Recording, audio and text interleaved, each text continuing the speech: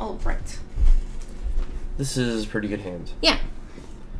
We should... The Fear of the Bitten on Neonate is pretty cool. Yeah, I don't want to mulligan. That's crazy talk.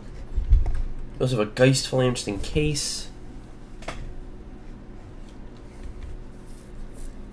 It might just in case, I mean to kill. We got friggin' Instigator gangs. We have a gang of them. It's true, we have a gang of gangs.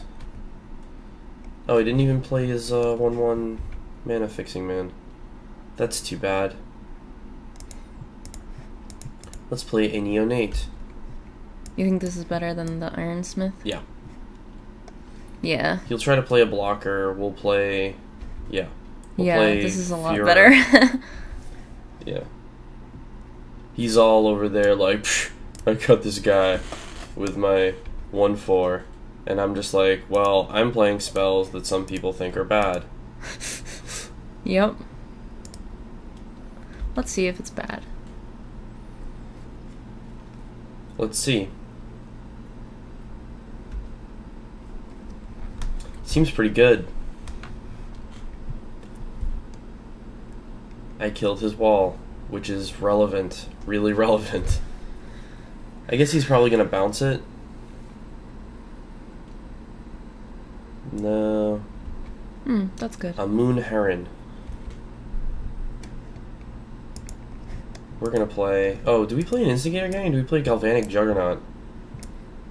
Like, I think we just start laying just down Instigator attack gangs. him, right? I think we lay down Instigator gang first. Does he give them trample? No, but it pumps it up.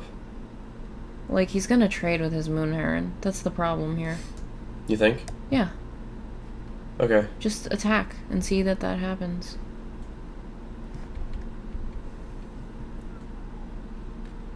Yeah. So then I put a Juggernaut down. Yeah.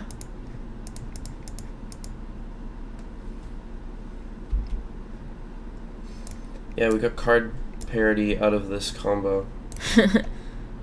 It's pretty good. Like, that's pretty good, too. Oh, yeah. Like, it would have been better if we could have just killed it, but yeah. Whatever.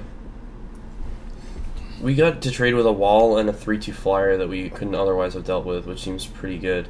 No, it's not. That Don't was think not so? good for us, no. We're an aggressive deck. Well, We're not afraid of a flyer. should I Geist Flame this before... I should have played this Instigator gang. Yeah. Oh well. I'm just gonna, like, let him... Okay. I think you just play Instigator Gang and then Geist Flame.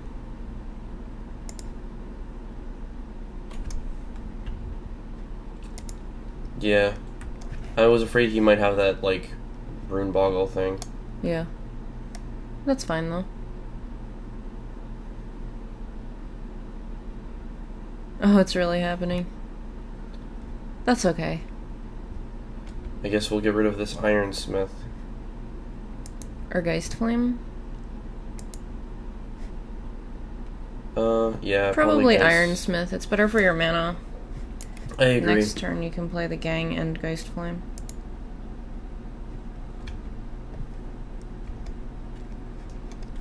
Yeah. Seems pretty good to have just all of the Instigators. Mm-hmm. Yeah, plus you want to Geist Flame on your turn to untap your guy. Mm-hmm.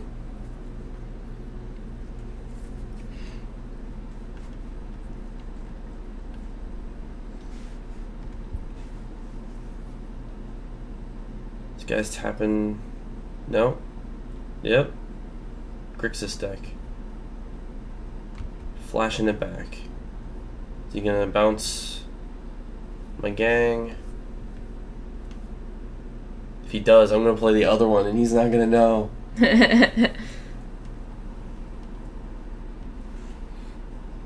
Yep. Yep. It's I'm doing happening. it. It's happening. This is actually happening. So yeah, you play your Gang and Geist Flame and then attack. Yep. And look, you have another Wait. Ironsmith. I said I was gonna do it. I'm gonna do it. Okay, fine. Oh, same guy, huh? Pretty cool, huh? That is so satisfying.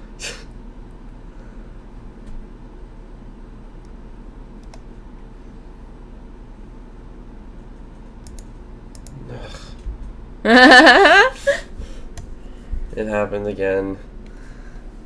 With the Juggernaut, I'm actually used to it now, I think. But not for the Neonate.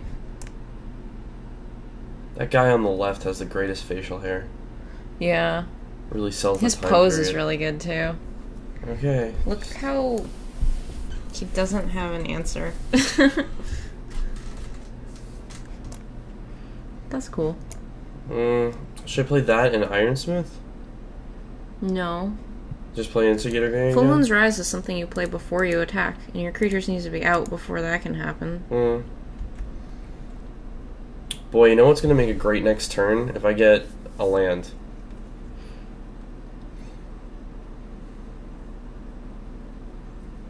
Because then I get to play...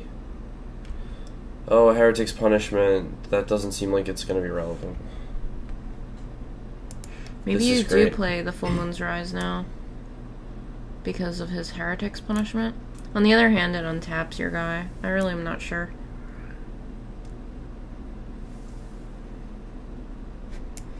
Like, I think I just played both of these. Yeah, sure.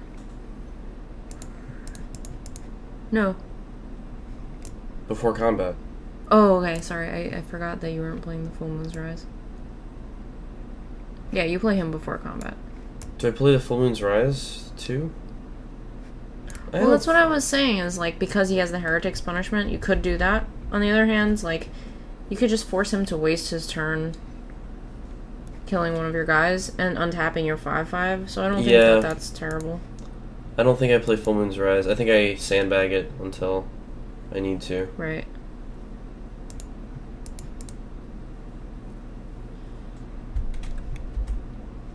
Getting past 2 Instigator Gangs is great. Yeah.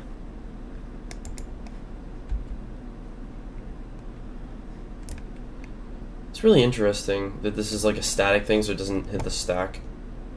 Yeah. It's just a thing that happens. Uh-huh. This man's getting all of the lands. He's splashing for Heretic's Punishment.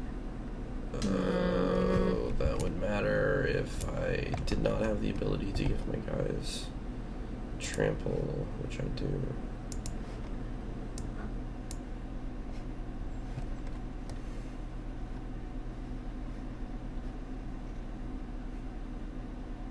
He has no cards in hand either.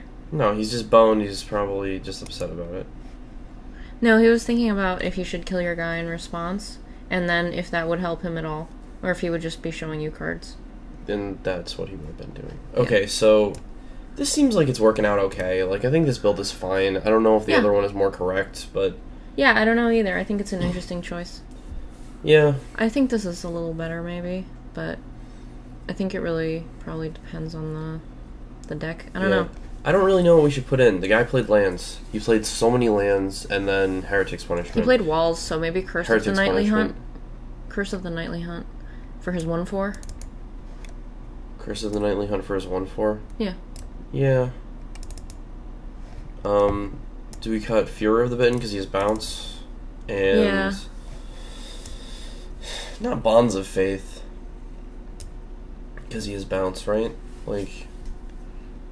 Well, like, if he has to spend his own bounce returning his creatures to his hands, like, I think he's still dead. Yeah. I would say, What should we cut for the Fox? What is that thing? The Clutch. Clutch, you think? Yeah. What is the Fox for? The Heretic's Punishment? Oh, yeah.